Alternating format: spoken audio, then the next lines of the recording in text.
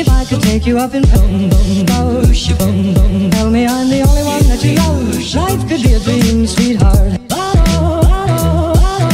Life could be a dream. And I ding dong, plans would come true. And I ding dong, my whole life loving you. Life could be a dream, sweetheart. Hello, hello again, shaboom, and hoping we meet again. Oh, life, and I ding dong, a-lang, a-lang, boom, boom,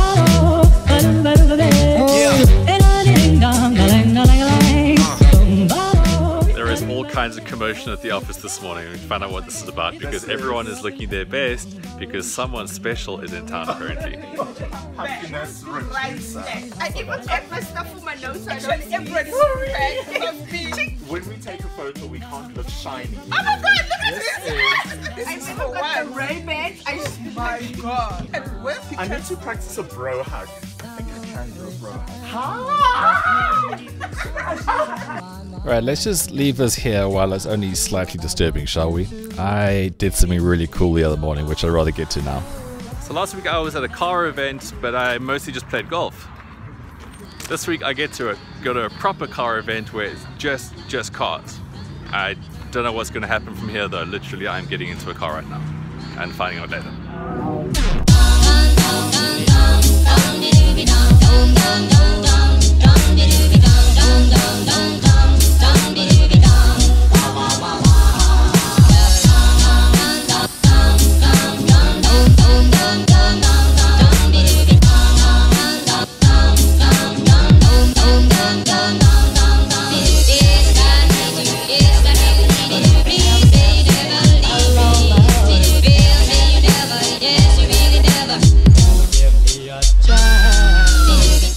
Last year there was loads of excitement around Jaguar's F-Pace. Now that was their big first fully fledged SUV car.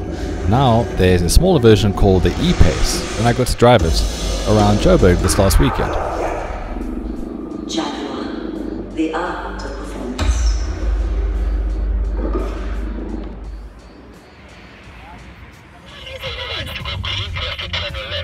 Sure, you guys are loud. Okay, so we now know what we're doing. We're in the E-Pace. Please look at the dash and the speed. So I'm in the back at the beginning. There's Ali and Melinda. Hi. These are my two driving compatriots today. Yes.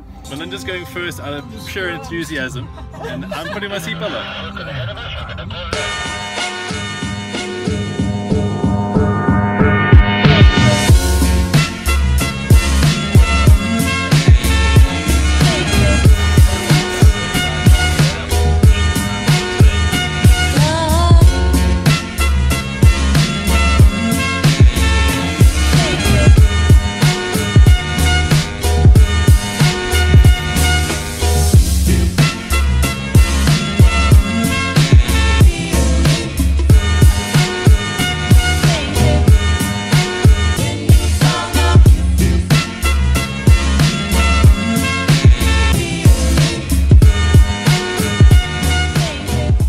Car was so much fun to drive. We were on the highways, we're on the back roads, then we ended up somewhere in the south, kind of spray painting a container, I think.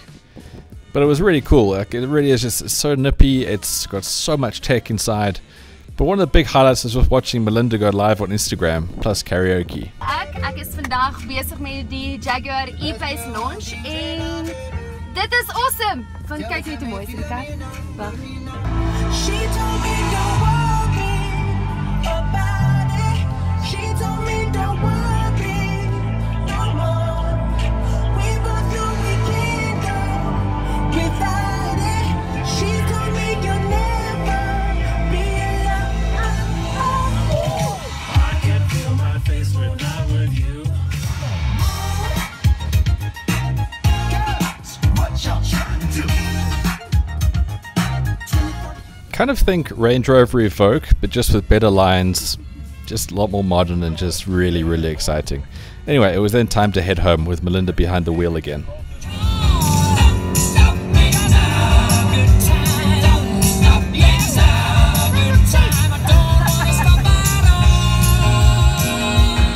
Back to the studio and back to why Sia was getting so excited about meeting this very special person with that welcome. Yes, Ben. Gareth, there's a lot of talk outside about you guys meeting a special guest today. On a scale of 1 to 10, how excited are you about meeting the special guest? Pretty excited. I think it's about an 8, maybe 8.5. Okay. He's one of those bucket list guests I've always wanted to speak to. But we've had a couple of those in the last few days, so I'm feeling very lucky. And we get to spend, I think it's a few minutes, maybe up to 15, 20 minutes, maybe even half an hour with David Beckham. How are you going to meet him? Like have you thought you're going to shake his hand? Like, how's it going to go down? I haven't thought about that stuff. That's the stuff Sia thinks about. I'm thinking about what to ask him that's going to be interesting to have an answer to. Okay. I don't really know how. Maybe I'll greet him by just shaking his hand like a normal person would. So Alan, everyone's getting really excited about meeting David Beckham. Have you met him? Twice. Twice? And how did you greet him? Did you just shake his hand? Did you go for a bro hug? Hello, nice to meet you, my brother. Good to see you. How are you doing? But just a handshake? And I met Victoria. Yes, you shake a person's hand. What would you do? I actually double check. No, well, it's just that Sia's got a plan. Gareth's just got to ask. Excuse me, I've seen much hotter in my life. What you worried about? Alan around you a lot. I know. Hi Nathan. If you were to meet David Beckham, would you be really excited? Not particularly. Maybe his wife. Do you feel you have to say straight things around Alan out of protection? It is my armor that I gallantly wear. Shut up, Nathan. You can catch the podcast that Gareth had with David Beckham below in the descriptions. And no, Sia wasn't arrested and he wasn't given a restraining order. So on to the Bounce Show this week, and it was a great show because Ray Wixel was back, the ex-athlete, sports marketing man. Now with him, he brought an exciting young sprinter called Tando Roto. Now Tando is, well, he's run sub 10 twice. He's an exciting talent. Plus he's also the vice principal of the Puma School of Speed, below Mr. Usain Bolt. And he also had with him his coach, Henny Creel. This dude was just so fascinating. Rugby background, athletics coach now. This is one of those must listen to podcasts.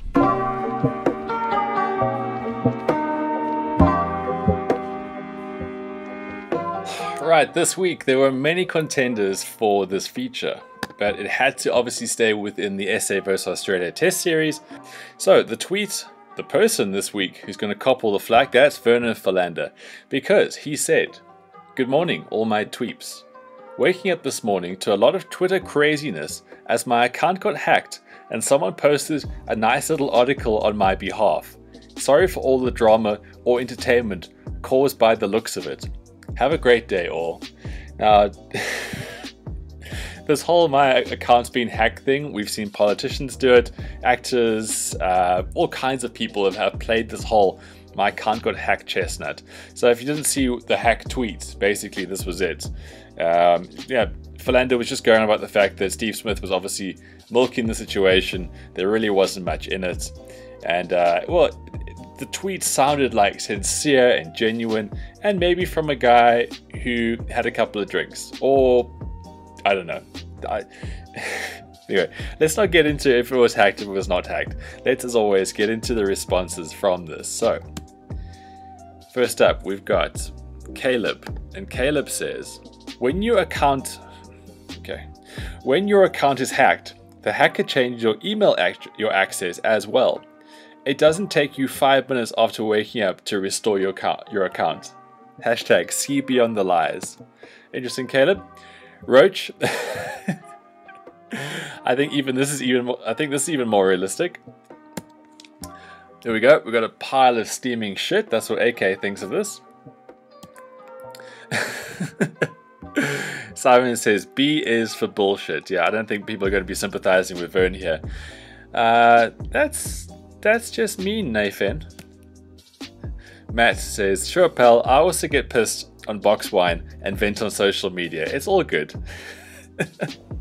Rupert wants to contest this by saying, please unpack why you reckon Vern drinks box wine. Further to that, his potbelly would suggest beer. No. Matto says, haha, hacked. Sure, bud. Own up to it. We all drunk text. Yeah, I think there's a thread here. We all, yeah. Apologize for your name as well, please. Vernon. Fuck, that's a shit name.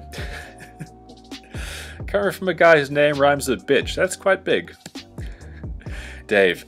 It's a very weak man that is afraid to own his own thoughts. Deep Dave. Probing. Caleb again says, what a load of bullshit. Own your shit. A lot of shit. Do you know how difficult it is for someone to hack into your Twitter account? You compare Smith to trying to win a penalty in football? Well, guess what? You just got caught out for simulation. Embarrassing. Caleb's taking this very seriously. Johnny Q, make sure you shoulder charge Smith and Warner properly next test. Knock the fuckers out. Sorry, a lot of swearing in this feature this week. It's not me. It's not me. Amulius, there's an interesting name. Amulius is thinking that there's more to this, and Vern's got a bit of a reputation, saying, bringing up the old thing about Vern being fined for ball tampering. Yeah, Amulius.